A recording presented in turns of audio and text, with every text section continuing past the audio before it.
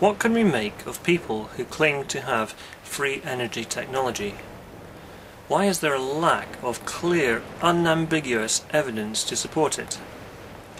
The concept of over-unity defies the laws of physics as we understand them.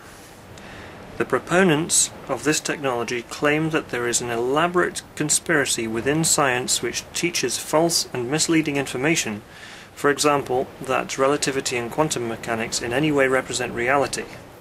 According to mainstream science, and I happen to go along with this, relativity and quantum mechanics are the two greatest scientific achievements of the 20th century and have been shown through experiment to be very accurate representations of how the universe works. They're not definitive, but very close. One thing Richard Feynman said, which has stuck with me, is that in order to get to grips with the latest scientific research, you need to learn the basics of the subject and build up an understanding in incremental steps. In other words, don't skip the middle bit and jump straight to the curvature of space-time or the mass of the electron. If you do that, you're bound to be confused. The point is that the laws of physics are freely available to anyone with access to a good library or the internet.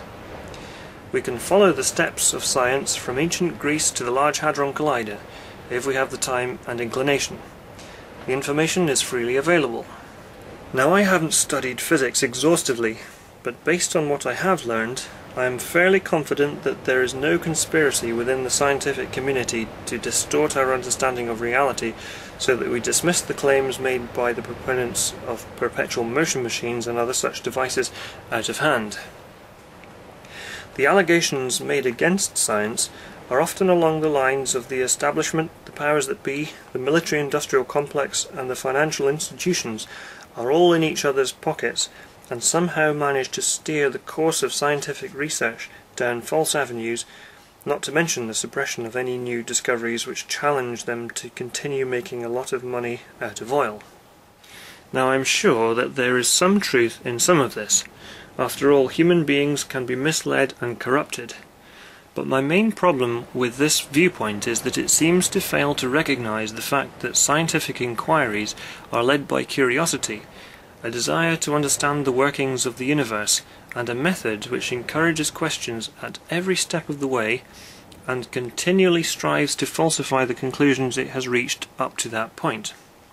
The critics of the peer review process claim that it's a form of censorship, designed to weed out any new ideas which threaten to undermine what they call scientific dogma. But if you ask any scientist, he or she will tell you that it's there to check for factual errors and inaccuracy. A bit like a newspaper editor, but without the tendency to let standards slip if it is likely to sell more copies of the paper. Science is in the truth business, and if it turns out that some of the conclusions are wrong, then the new improved and refined version will become mainstream.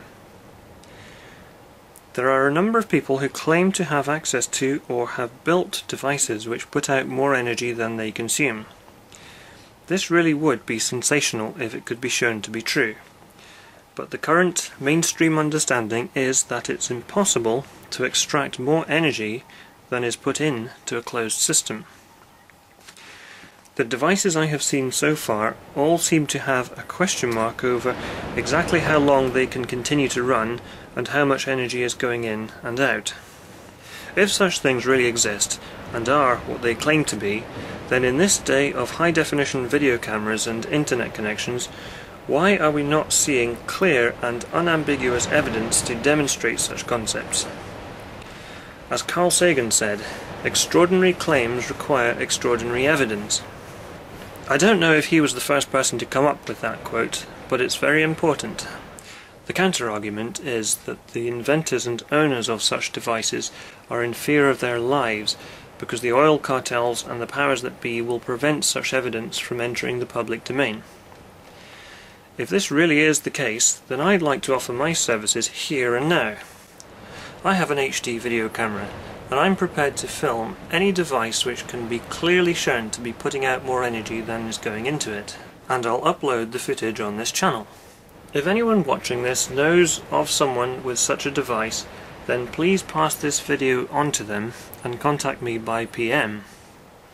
If I can't get to the location, then I'll do my best to find someone who can. I'm keen to promote any technology which helps to reduce and eliminate our dependence on fossil fuels. But so far the only viable alternatives that I'm aware of are already being used.